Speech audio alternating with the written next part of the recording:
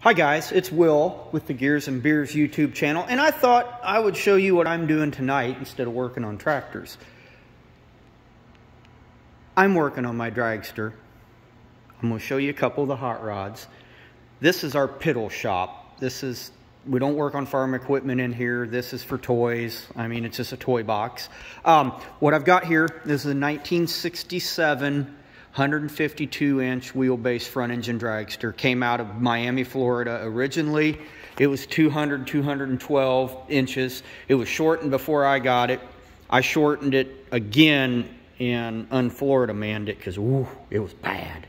My dad's 51 Crosley wagon that someday will move. It's a banana colored clown car as far as I'm concerned.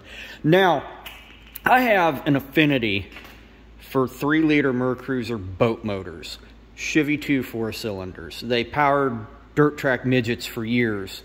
I threw this together with a bunch of vintage speed parts, Dugan head, Hilborn injection, Enderley pump, stuff like that. Now, everything from the cylinder head down was bone stock. It came out of a pontoon boat.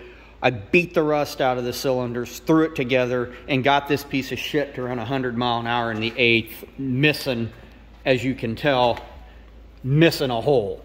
Power glide, fun little car. It's not fast. These little 4-bangers make incredible noises. It's like the most angry Farmall M you've ever heard. We'll give a walk around here. Again, the wagon. This is my dad's 2023 Model T track roadster style. He bought it 10-15 years ago, about done. We just kind of slapped it together. I hate the word rat rod, but it kind of is. But this car's been to Bonneville a lot, and it's a fun car. It's hairy to drive. It's twitchy. And then we got this. This is my Dirty Girl Model A. It's 28 sedan. 3-liter Mercruiser here, pair of Stromberg 97s. I beat this thing like it owes me money, and it's never let me down. 3.5-inch chop on the top. 5-speed out of an S10. Dashboard. This is a gauge insert out of a 1600 IH grain truck.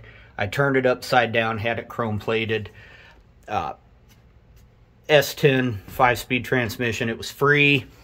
I will eventually finish this. It is not a rat rod. It takes a lot of money to straighten one of these old girls out. I actually bought this car. It was restored, and they restored it with 7/8 of an inch of Bondo in the doors and some pretty sketchy shit.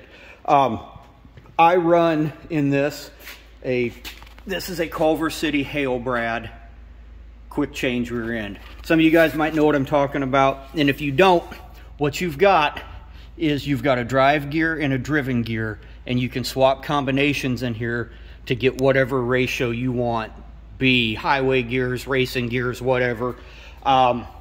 This one runs a floater axle, kind of like your 3/4 ton truck. It came out of a dirt car. I just thought I'd leave it. It was cool. I've had this one on the road about 3 years. The first trip I took with it was 500 miles round trip, and it was just great. I just love this thing. This is how you blow steam off when you've been in a Steiger all day, which I love my Steigers, but you can't work on them all the time. This has still got slicks and what I call the boom tube exhaust on it, because we went racing at the Boot Heel fuel and gas drags this summer down in Sikeston, Missouri. Mostly I made a lot of noise, but we had fun. It's a pretty neat car. I can't wait to get my big motor in it, which is why I'm taking this apart tonight, because I need to get my unobtainium cylinder head and some of the stuff in the bottom end, the cam drive. Yeah, this looks like vomit. I put this car together in 36 days from a steaming pile of Florida moss-covered shit, and made passes, made it go straight, and I'm happy with that. So I'm going to work on it a few nights here while we're not doing anything real heavy. We got some really good stuff going on over in the big shop. We got a transmission to swap in a 9370. Got that. Got to put pins in one. I think some stuff you'll enjoy. I got to fix that yellow bastard of mine too. Don't ever complain about your drill press. This thing right here works. I've used it. It came from one of my neighbor's farm sales years ago. Same way with the treadle lathe here, which is mostly inoperable, but kind of cool. It was literally treadle powered like a Singer sewing machine, and sometime in its life it'd been converted. It's been dropped.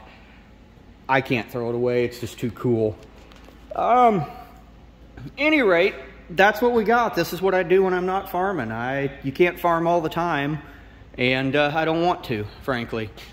My dad was a hot rodder. My grandpa was an incredible mechanic and fabricator, and it all just kind of came on down, and I could never really get into pulling tractors all that much, so we go drag racing. Played with some sprint cars, stuff like that. But at any rate, I just thought I'd give you a quickie update. You guys take care, have a good night, and keep your powder dry.